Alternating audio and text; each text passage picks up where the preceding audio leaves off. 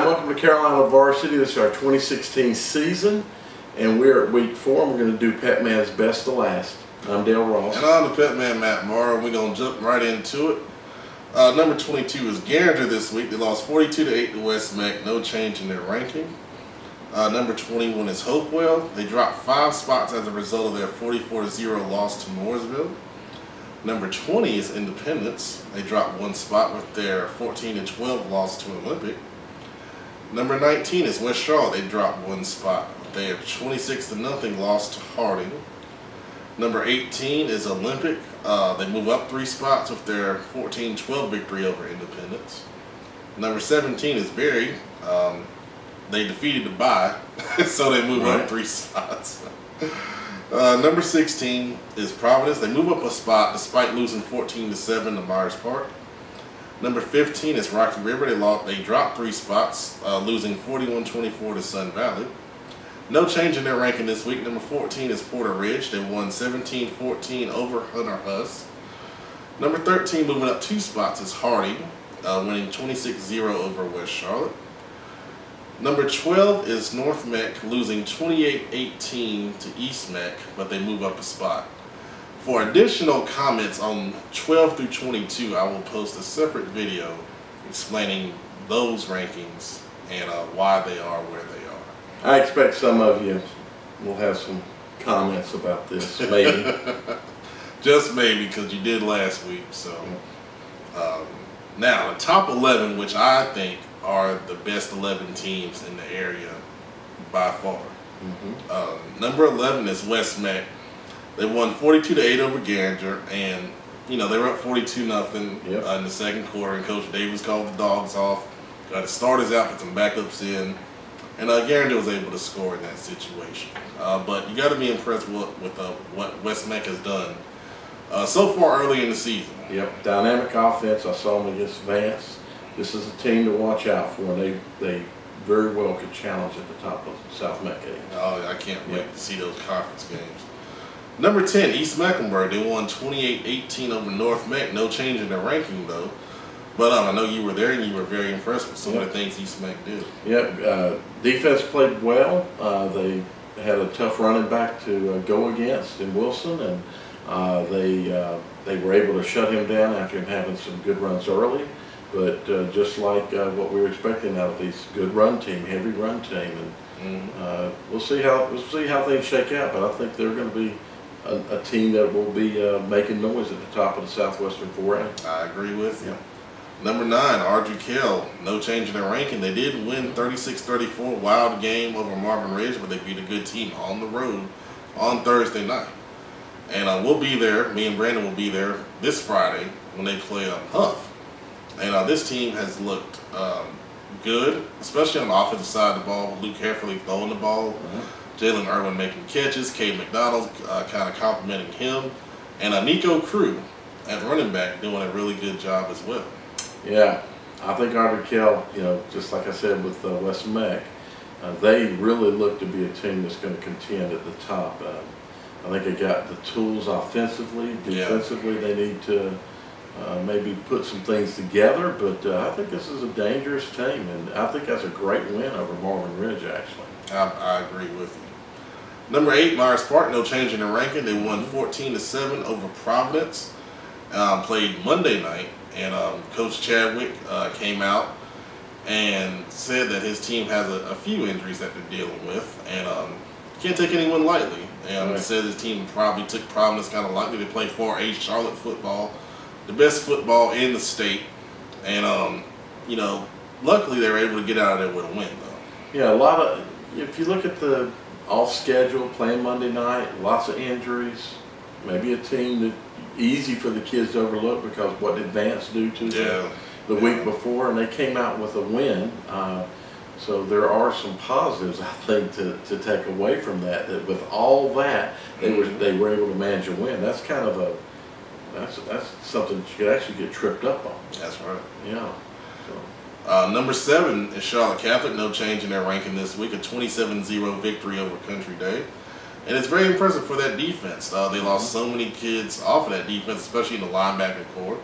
But it looks like the defense has come together early on for the Cougars, and once they get into conference play, I think we'll kind of see how we'll see that defense get a stronger test, I believe. Well, true, but coming into the season, we questioned whether defense might be a problem. Yeah. And you knew the offense was going to have to build, and we know that they will, and they'll get in sync. To have the defense playing this well, that really helps that offense. So yeah, it's a good job once again by Coach Brodowicz and that staff. Exactly. Number 6, dropping 2 spots, is South Meck losing 38-25 to Northwestern. It's a game me and Brandon attended, and I tell you, Northwestern jumped up on them 31-0, and I think it was a little bit of nerves. District 3 Stadium is big, it's got bright lights, and despite the weather, it was a decent crowd. And once South Meck was able to settle down and kind of counter the onslaught Northwestern put on them, they were able to play with them. And it was a good sign that they didn't give up, and they had some success in the second half. And it's something to build on going into a tough game this week. Well, they're going to have to learn to play in these kind of situations, and I've been assured by some people that they have learned from this game, so that's important. Northwestern's not a bad team. That's a very, very good ball club. So just take the loss and move on, but learn from it is going to be the important part. Yeah, exactly. Number 5, moving up 1 spot in the rankings this week, is A.L. Brown. They won 49-0 over Northwest Cabarrus. They didn't have to really sweat too much. Northwest Cabarrus is down right now. And A.L. Brown, even though they played Monday, they were able to get their starters out pretty early, rest them up. And they play again Friday night in the Patriotism Bowl against Mooresville. That's a great thing, right? That those 2 schools are participating in. But once again, the defense has a shutout. And I know you're impressed with the A.L. Brown defense overall. I think might be the second best defense on this list. We need a game other than Concord to tell me that. But yeah. They look to be, and I think they're going to be in that mix of 2 through 4 in the Mecca. I agree. Speaking of the Mecca, number 4 is another Mecca team dropping 2 spots. It's Huff, losing 35-34 to Lake Norman. And we talked about injury with Myers Park. Huff is also battling some injuries of their own right now, and I know you attended that Lake Norman Huff game. So Huff got to learn to play in big games and learn to have some emotion in yourself. I think that, to me, that is the biggest takeaway I get out of that game, is how flat they play. And it's just like that Mount Creek playoff game last year, where they just kind of trying to be business-like, and Lake Norman lived on emotion, and it served them well, and it could serve, I think, Huff a little well if they could find a little bit more emotion. So we'll see. And I'll be excited to see them this Friday night at Archer Kell, and I think that'll be a nice crowd at that game. Should be. Should be a good football game. Number 3, moving up 2 spots, is Vance. They won 48-7 over George Washington, and the Vance offense, another impressive showing, and you were at that game. Yep, very, very dominating game against George Washington. Offense and Effetti was just phenomenal. Vance stopped themselves. George Washington didn't stop them. They look good. They look very, very good. I'm left that game thinking Vance, to me, is the second. I think they're the second best team. All right. So. And George Washington was ranked number 25 in Virginia, so that's another great win for North Carolina and Charlotte football. Yep. Number 2, in my opinion, sure, is Butler, and they won 34-7 over Western Alamance and move up a spot.